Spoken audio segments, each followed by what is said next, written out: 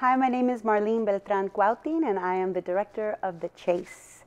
I really enjoyed working on this piece. This piece is all about the chase, the hot pursuit. And really what the hot pursuit is for is love. And this love is love for yourself, love for your partner, love for your family, and just having the courage to take control of your life. And it's been a pleasure to work on this piece and to be here amongst all of these amazing Latino, Latinx artists. Hi, my name is Danny Cavala Montenegro, writer of The Chase, and working with the NHMC has been such a great experience to get to know and work with so many other Latinx artists who are very talented. Hope to work with them again soon.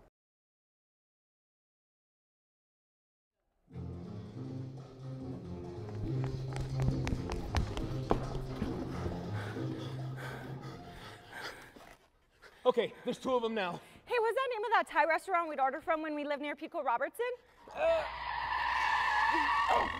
You thinking about food right now? Yeah, I should have eaten that pozole at my sister's before we left. You mean before we borrowed her Range Rover? You know, out of everybody in the family, Lorena's the only one that mastered Grandma's recipe. It figures, because she's the favorite. Kid crossing on a bird!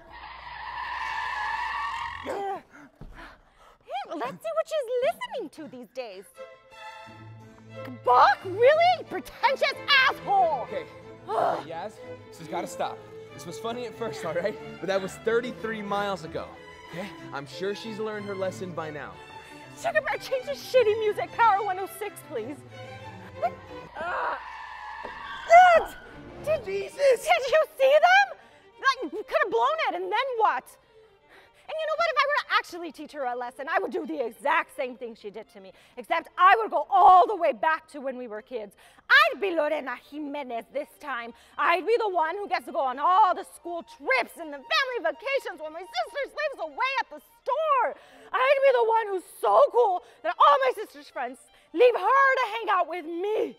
I'd be the one who steals my sister's high school sweetheart. Shit! Was that a tire? Don't you think it's ironic? The one person's life who I've always wanted ends up stealing my identity and buys all her shit!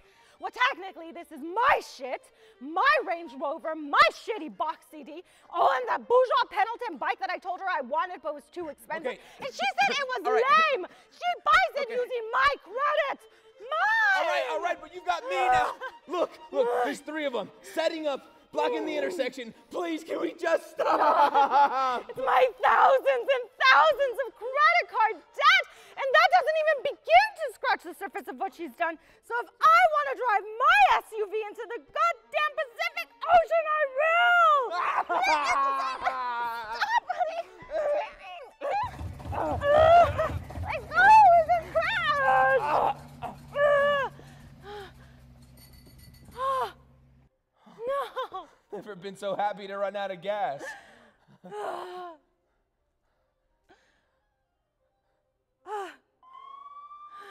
One more thing.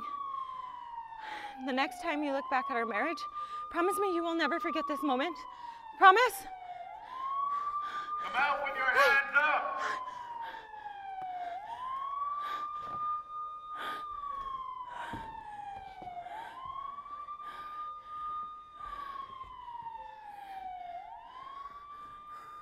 Next time you decide to have an affair, make sure it's not with someone related to your wife. Good luck getting out of this one, Sugar Bear. Yasmin? You have the right to remain silent. He threatened me, officer.